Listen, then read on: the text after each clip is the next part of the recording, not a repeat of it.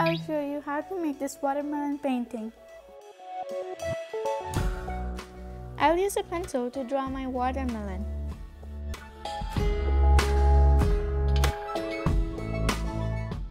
My painting will have a complete watermelon in the back and a slice of watermelon in the front.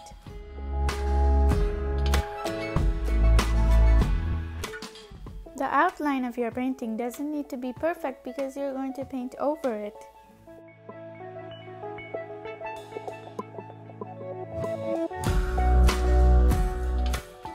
This painting is very easy to do. I'll start by using some red. I have seen watermelons that are yellow in the inside. If you want, you can paint yellow watermelons. You can use any type of paint you want.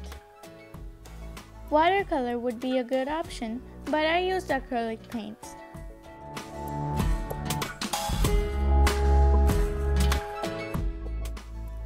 You can make this painting on paper or canvas.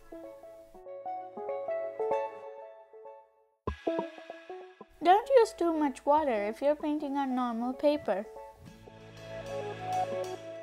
If you do use too much water, then your paper will start to tear apart.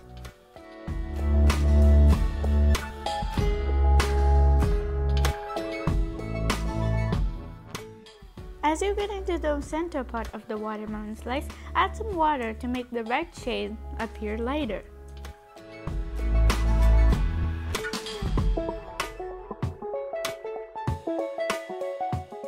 I'm going to use some white color paint to paint the edge of the watermelon slice.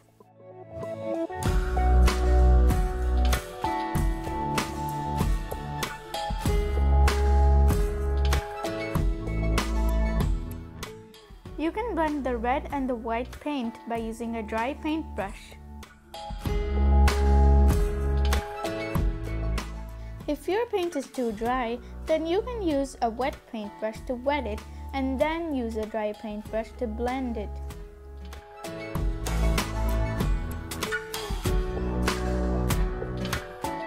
I'm going to draw some white lines on the red part of the watermelon to make it look a bit real.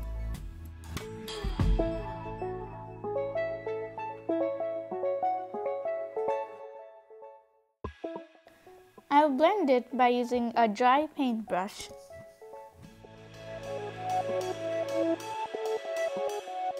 If you have a lot of lines, then it's going to make your watermelon painting look realistic.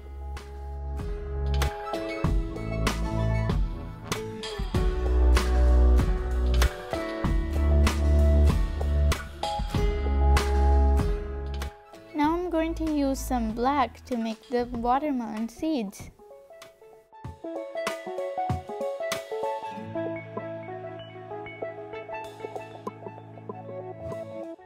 It helps if you use a really thin paintbrush for the watermelon seeds.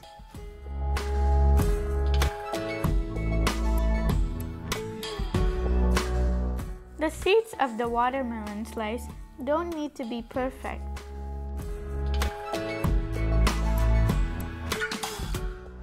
I'm going to use some dark green to paint the skin of the watermelon.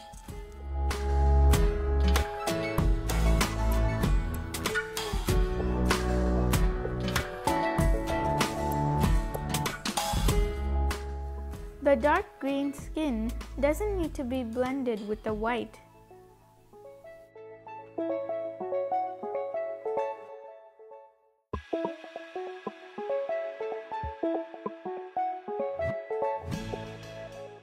Now it's time to paint the complete watermelon.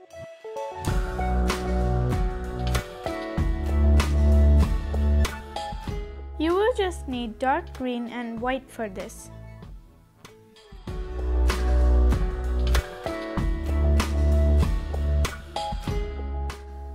I will draw curved dark green lines like this.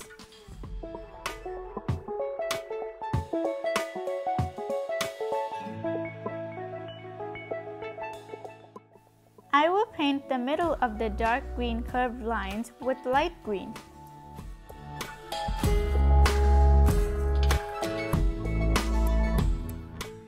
You can use water and dark green or white and dark green to make the light green.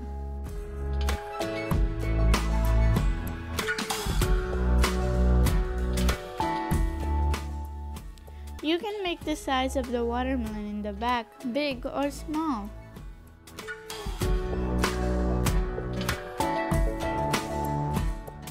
I'm going to use some yellow for the background.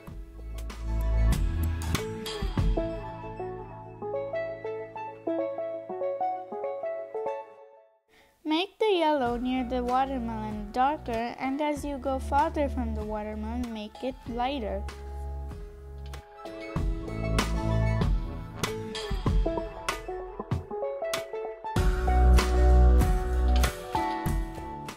We can create shadow for our watermelon using some yellow and a bit of orange.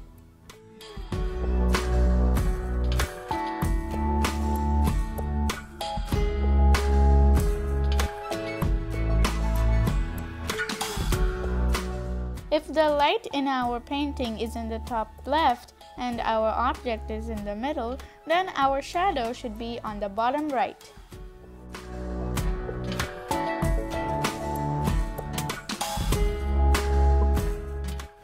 Please like, subscribe and share this video and have some fun painting. Bye!